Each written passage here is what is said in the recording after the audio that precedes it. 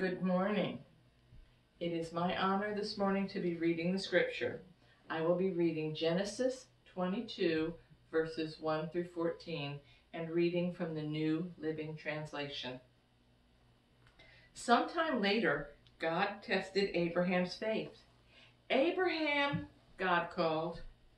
"Yes," he replied, "here I am." "Take your son, your only son, yes, Isaac, whom you love so much, and go to the land of Moriah. Go and sacrifice him as a burnt offering on one of the mountains which I will show you."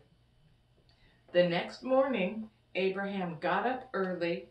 He saddled his donkey and took two of his servants with him, along with his son Isaac.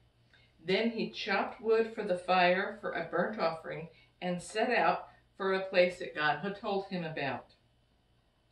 On the third day of their journey, Abraham looked up and saw the place in the distance.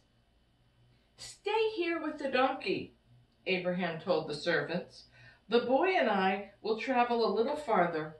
We will worship there, and then we will come right back."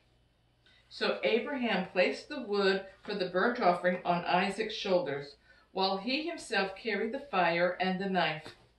As the two of them walked together, Isaac turned to Abraham and said, "Father?" "Yes, my son," Abraham replied. "We have the fire and the wood," the boy said. "But where is the sheep for the burnt offering?"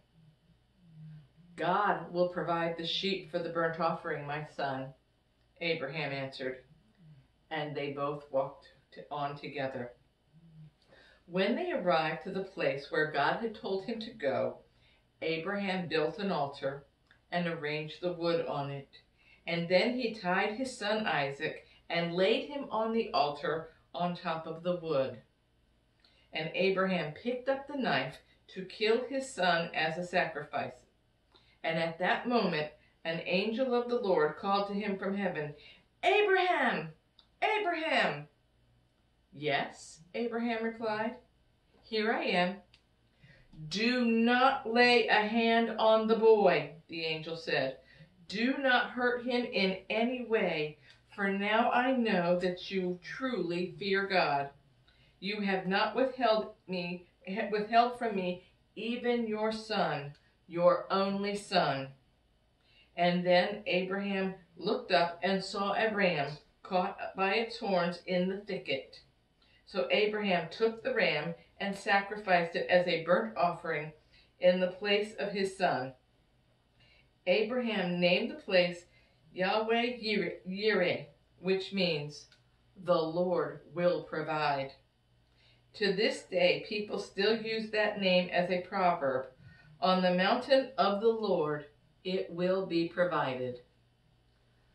The word of God for the people of God, and all of God's people said, Amen.